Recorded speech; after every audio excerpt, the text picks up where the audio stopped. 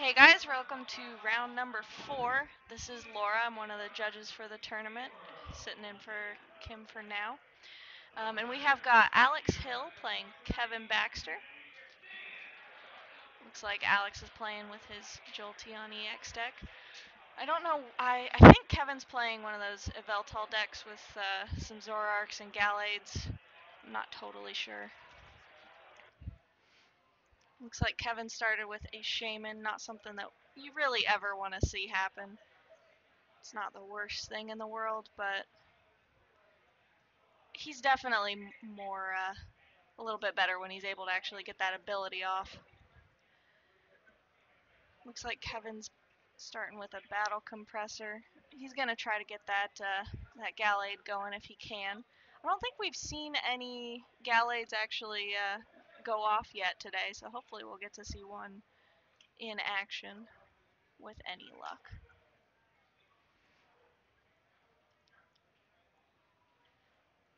Got an Ultra Ball. Kevin already getting rid of some Zoroark pieces to get Lil Zora out.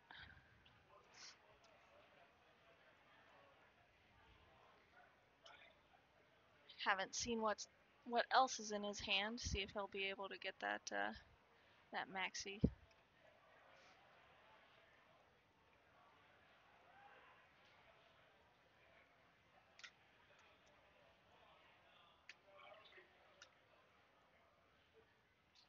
All right, trainer's mail. Hopefully, with any luck,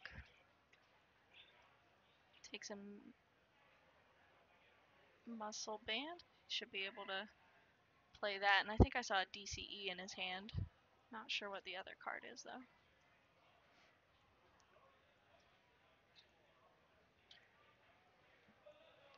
He is definitely going to want to try to get Shaman out of there. That Jolteon being being weak to Jolteon definitely does not help. Oh, there we go, Versus Seeker for Maxis, and we finally get to see our friend Gallade.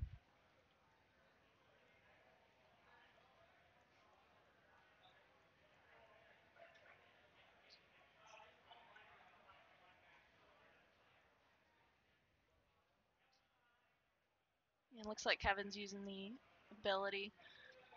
Pretty useful for, trying to get yourself out of sticky situations. Make sure that you're able to pull the cards that you want to play next. And we do see the Evil Tall down, so yeah, it looks like we do have another Evil Tall Zoroark deck.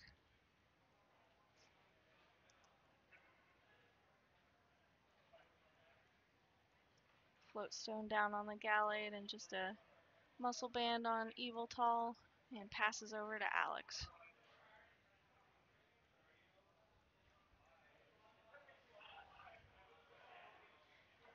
Not too sure what Alex has got going on in his deck yet, but looks like we'll see a Jirachi down. And AZ to pick it right back up and put him right back down. Okay.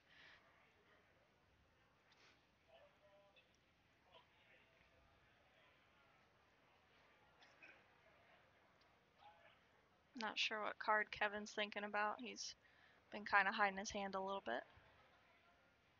Looks like we've got an energy on Shaman. Target Whistle to get that Regirock that was discarded back onto the bench. And Sycamore to get a new hand.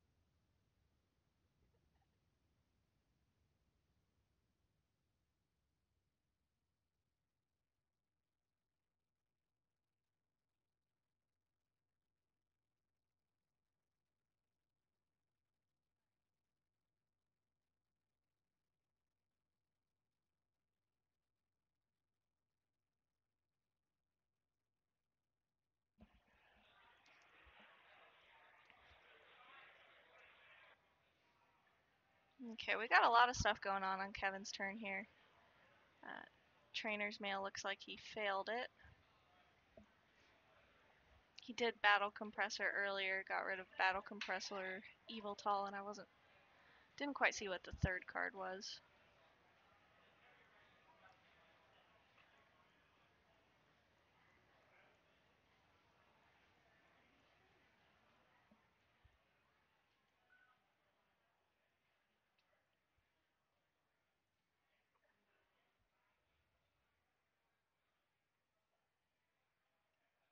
Looks like Kevin's just trying to pick what order he wants his cards in to get himself set up for the rest of the game here. Passes back over to Alex. Looks like we're probably going to see a Battle Compressor, I would think. Double colorless down on Regirock. There we go.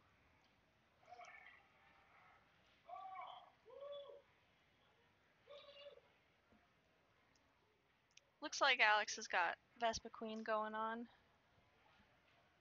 So we'll probably see him discard a couple of Pokemon here. Try to get as much damage going with Vespiquen later as he can.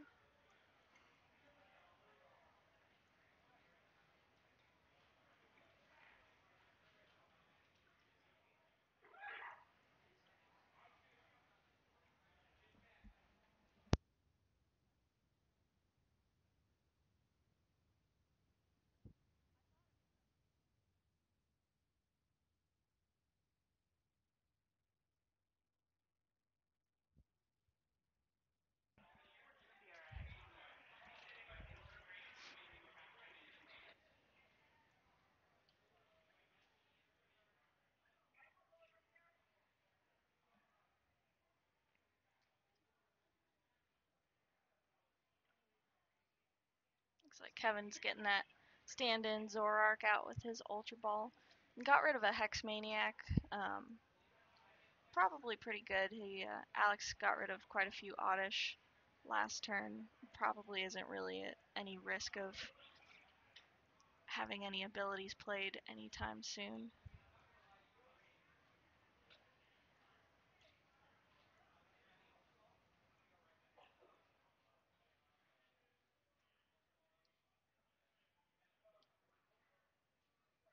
Let me see, Dredigan go down on the bench just in case he's ever going to need to get one of those revenge knockouts in. And Zoroark's going to stand in, we'll Lysander up Jirachi there and KO it.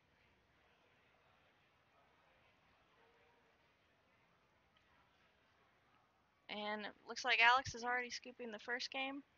They're going to go on to game 2 with Kevin up 1-0.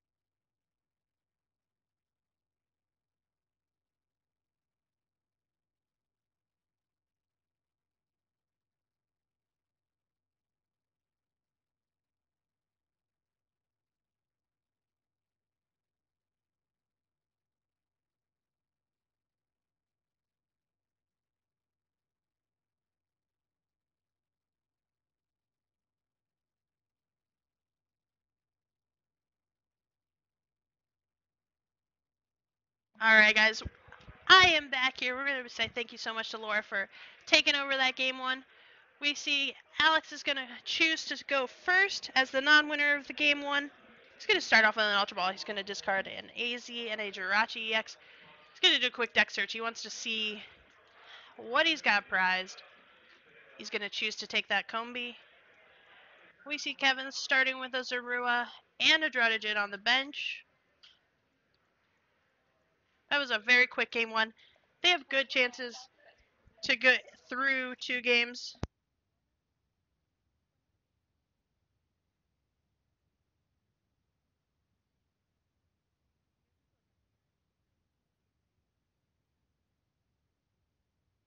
We see a trainer's mail. Alex also did play a Shaman EX on the bench. He's contemplating whether he wants to put the unknown Q down. He's looking to possibly Ultra Ball it away. He's going to shuffle after the trainer's mail because he's considering actually just drawing with the unknown Q. Just see what he's going to get off of that farewell letter. He got a Shaman EX. It wasn't necessarily what he was looking for. It looked like he was a little bit unhappy about that. He's looking at. He also has a Bundle Bee in his hand and a Buddy Buddy Rescue. So he's contemplating what he wants to discard with that Ultra Ball. He also does have a Sycamore in his hand. It was unfortunate for him. His game one was not looking like it was going so well. He's going to go ahead and Buddy Buddy Rescue to get back that unknown. We see he's going to go ahead and Ultra Ball. And get another unknown.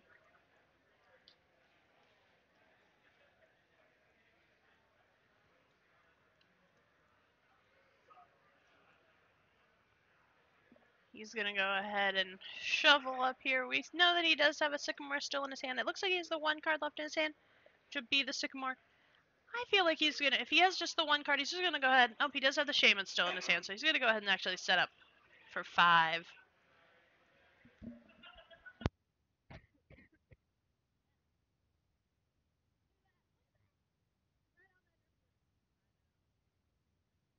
We see Alex go ahead and play down that Force of Giant Plants. Looks like he has another Ultra Ball. He's going to Ultra Ball away a Combi and another Ultra Ball.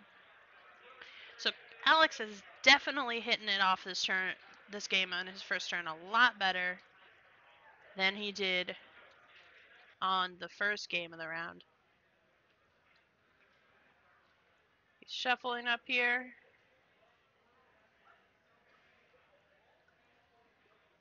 He's going to go ahead and play a Combi. He's going to also go ahead and evolve right into that Vileplume and Sycamore for 7. So he is at a really good spot here. He's got both Vespiquen. He's going to manually attach the fighting energy. He's going to get that free retreat. Going to set up that other Vespiquen, and he's going to go ahead and pass his turn. Kevin has yet to even play a card, and he is already trainer locked. We see Alex is going to go ahead and he's got 5 Pokemon in that discard pile. Kevin's going to go ahead and attach a DCE and go ahead and Giovanni for 1. He's going to pass his turn. Wow. That is not looking good for Kevin. He had other options in his hand, but he just went the Giovanni route. He wants to see what's going to go happen in here. Probably, actually, most of his cards and his trainers in his hand were non-supporters. They were trainer item cards that he was not able to play. So we see Alex is going to go ahead and use that Vespiquen's first attack, 10 damage, and draw until he has 6 cards in his hand. Kevin's going to just go ahead and Sycamore all those items away. He's going to get a Evil Soul. He's got a Dark Energy in his hand. He's got to play that Dark Energy. Contemplating what he wants to play it on. He is going to choose to go ahead and attach it to the bench.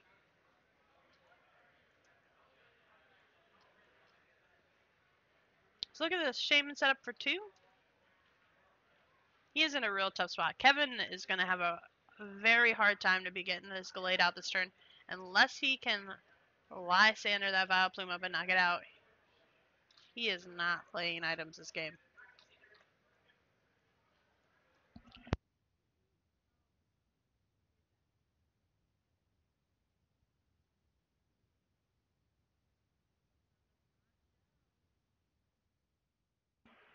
Alright, we see Kevin's going to go ahead and evolve that Zero into a Zoroark here. And he's going to go ahead and pass his turn. See Alex going in and getting another Vespiquen. This is actually exactly how Alex's deck is supposed to run. He's going to go ahead and hit him for... He's going to go ahead and be Revenge for the 70, putting him at 80 damage. We see Kevin going ahead and playing a Judge. Both players are going to shuffle their hands in their deck. Draw 4.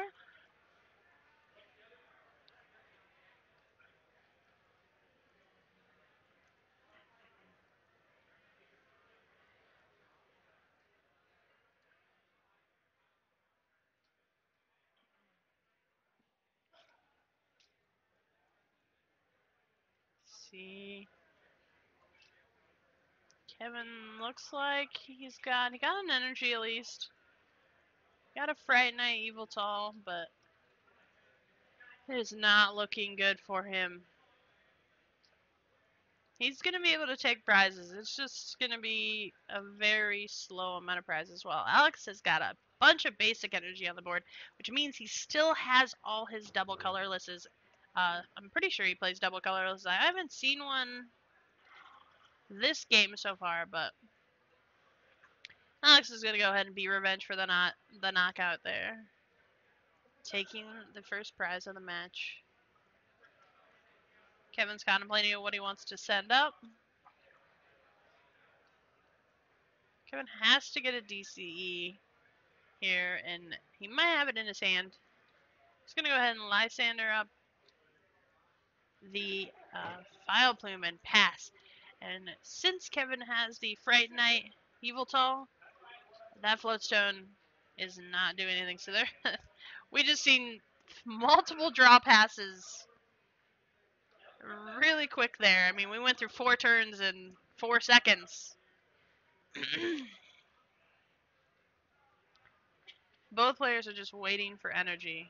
We see Alex is just going to go ahead and Sycamore away all his cards. He's double checking on how many Pokemon he has in there, sorting them out for us. He didn't adjust the count, but did get a DCE.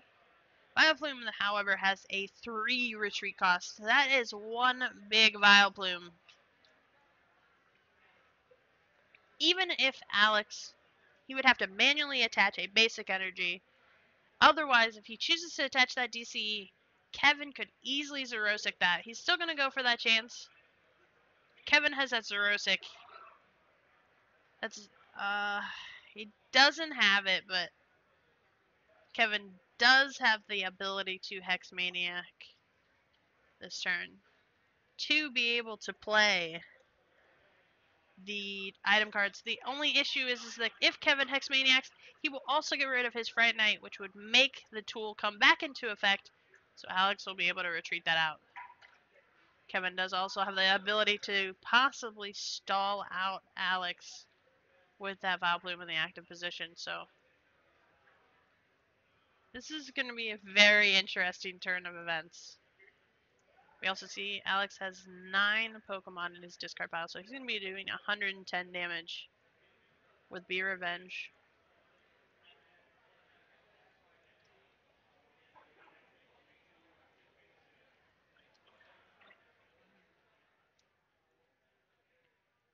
Alex is going to go ahead and draw a card. He drew the DCE. And Kevin, you can instantly see he slumps down as he knows that that is active. However, Alex did not get the knockout with that Be Revenge. And Kevin, I believe, had a full art Lysander in his hand.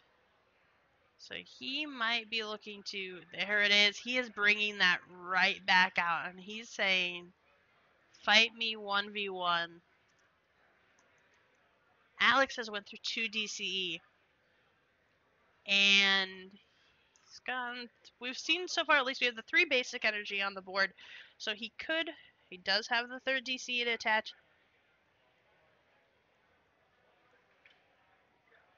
Kevin is just looking to slowly buy himself some time.